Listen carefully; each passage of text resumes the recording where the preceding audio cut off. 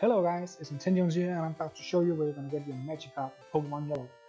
So, it's pretty simple. What you want to do is you want to go to Mount Moon, actually right before you go into Mount Moon.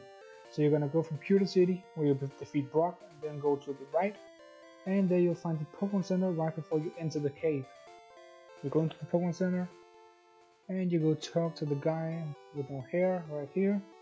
It says, "Hello there, I've got a deal just for you. I'll let you have a swell Magikarp for just 500.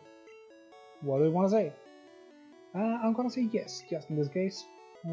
Actually, I'm gonna always say yes to this. Want to give it a nickname? No, not at the moment. So yeah, that's actually pretty simple. A quick, easy way to get a free Pokemon at the very beginning of the game in Pokemon Yellow. Right now, as a Magikarp, level 5 only has Splash, but you only need to get it to level 20 before you get a Gyarados. And I don't have to tell you how great a Gyarados is. You can have a pretty overpowered Pokemon at the beginning of the game. So yeah, that's actually it. Pretty simple. If you guys want to check out any of the other how-to videos in Pokemon Yellow, you can find it in the playlist or on my channel. So thank you guys so much for watching. Bye.